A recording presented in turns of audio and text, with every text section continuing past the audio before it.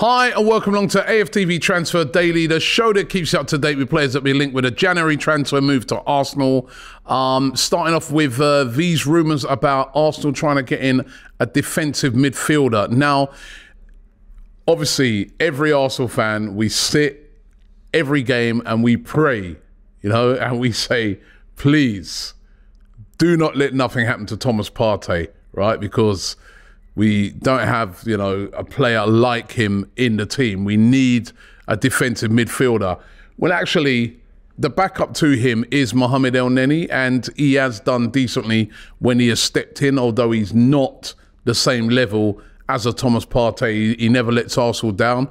Well, he's injured at the moment, and there's a lot of rumours going around that the injury to Mohamed Elneny may be worse than Arsenal first thought. I feel really sorry for him. He's had a real injury hit season, Mohamed Elneny, and that is why Arsenal apparently are trying their hardest to try to bring in a defensive midfielder before the January transfer window closes. Now, I spoke about this guy, Martin Zubimendi, and that we've been linked with him, Zubimendi from Real Sociedad. Arsenal, as I said a couple of days ago, were willing to meet his £53 million release clause, but the player himself said he doesn't want to leave Real Sociedad now. He doesn't want to leave until the end of the season. So that was a situation on that. I also said a couple of days ago that there's a lot of talk that Arsenal, that's not dead. They could go back in for him.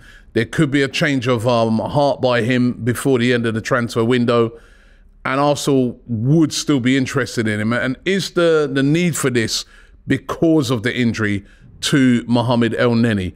Arsenal not the only club interested in him, by the way. Barcelona said to be interested in his signature as well. Of course, they need to replace Sergio Busquets, and they're looking at Zubimendi as the perfect replacement. Now, if he's anything in that sort of category of a Busquets, then, that's a top quality player.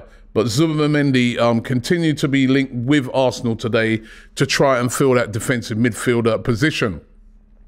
Another player that emerged yesterday as a candidate for that position is Amadou Onana of Everton. Now, we were heavily linked to Onana in the summer. And in the end, it didn't materialise, and he ended up going to Everton for around about £30 million. And in the games that I've seen him play for Everton, he's always looked very good. He's very imposing. I mean, he's huge. He must be about 6'4", 6'5", but he gets around the pitch well. Really does look like a really talented player. Still only 21, Belgium international. He's playing at the World Cup.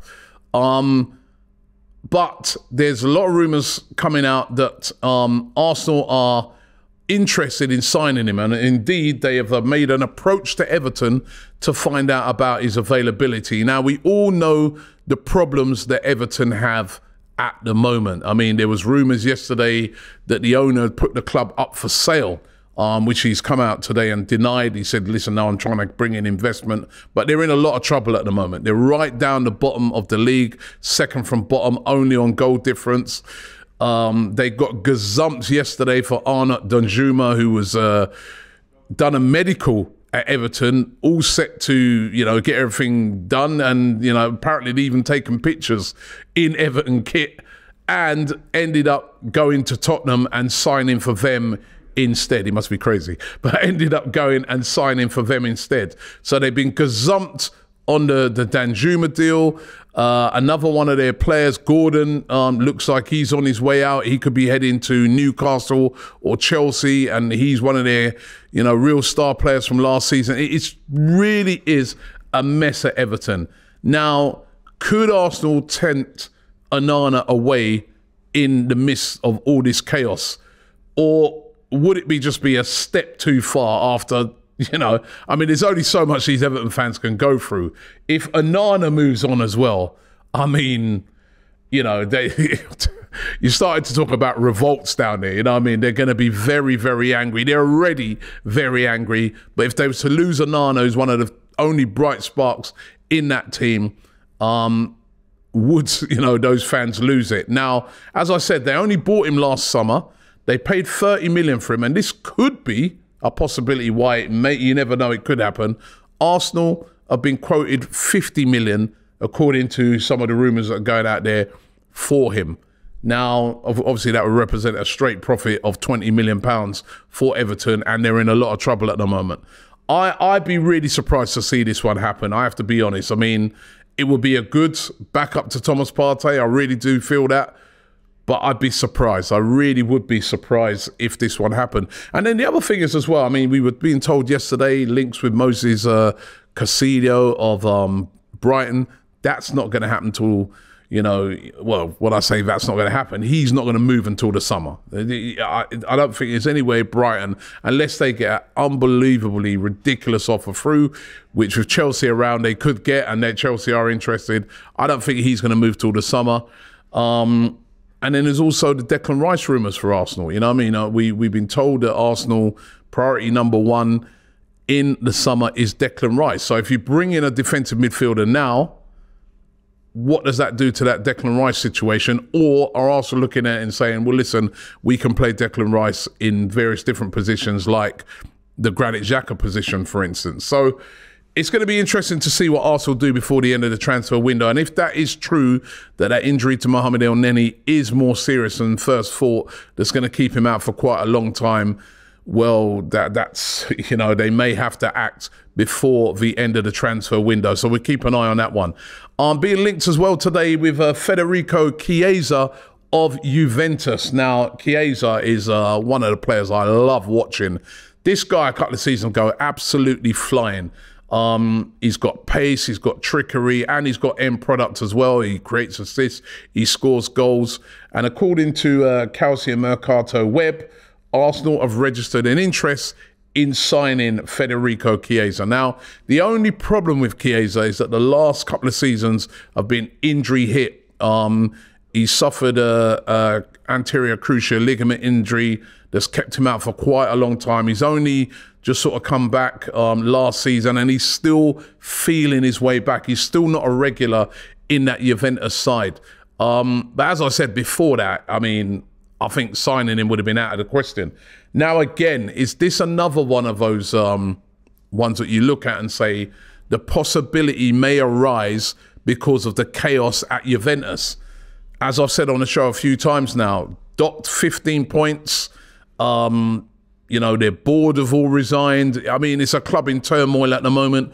Looks like they won't get Champions League next season. So again, players like a Chiesa could be vulnerable. I think no chance for January, but you never know. Maybe in the summer, he's valued at around about 60 million. Could be more, could be a little less because, as I said, of that injury record that he's had in recent seasons. But 25 now, still in his prime, plays on the right wing, an absolute class player. I would not be against a bit of Chiesa, but I can't see that in January for sure. Maybe it's one of the ones we'll be talking about in the summer. And obviously there'll be other clubs in for him. I mean, in the past, Real Madrid have been one of those clubs that have been looking at Chiesa. No doubt our old friends Chelsea will be lurking around as well. Now, Ivan Fresneda, again, we start to talk about this one each and every day.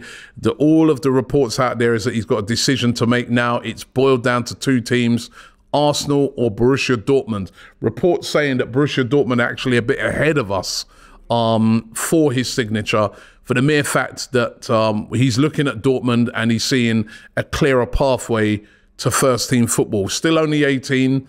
If he comes into Arsenal, remember, Ben White's ahead of him, Tomiyasu's ahead of him. He's definitely going to be a player bought in for the future. The talk was Arsenal would buy him and then loan him straight back to Rio Valladolid. Again, it's going to be down to his decision. Arsenal definitely interested in him, but it's going to be down to him where he decides to go. Deal will probably be around about £13 million for the right back. But let's see what happens with that. And finally, Cedric is finally looks like he's going to be on the move.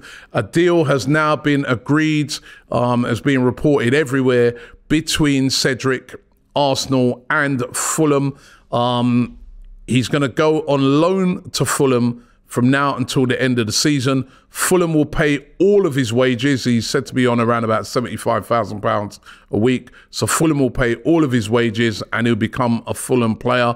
but the loan will only be until the end of the season. I was looking at his contract. His contract runs out in 2024, so that means he'll return back to Arsenal at the end of that loan. Still will have a year left, and Arsenal gonna have to make a decision on what happens with him. But there'll be no obligation to buy within that contract. We know that there's been sticking points over his wages. This allows him to get his full wages, go and play football as well, because he's just not getting any game time at Arsenal. And Cedric looks like he's going to be on the way out. It appeals to him to go and work with Marco Silva as well. So good luck to Cedric once that all gets sorted, but that looks like that's done now, and Cedric will be leaving Arsenal to go and join Fulham. Listen, thanks for watching the show today. Don't forget to check out all of our content previewing the game on Friday night. Remember, Arsenal versus Manchester City in the FA Cup. We've got previews coming out. A lot of them are going to start dropping from tomorrow. I think Box to Box is already out. Also, check out Forever Arsenal podcast. It's brilliant this week. The guys are on great form, so make sure you check that one out. And don't forget to subscribe. Subscribe here at AFTV. You can get all your notifications for Transfer Daily. Thanks for watching the show, and I'll see you tomorrow. Shop for AFTV merch at shop.aftv.co.uk. Subscribe to us on YouTube.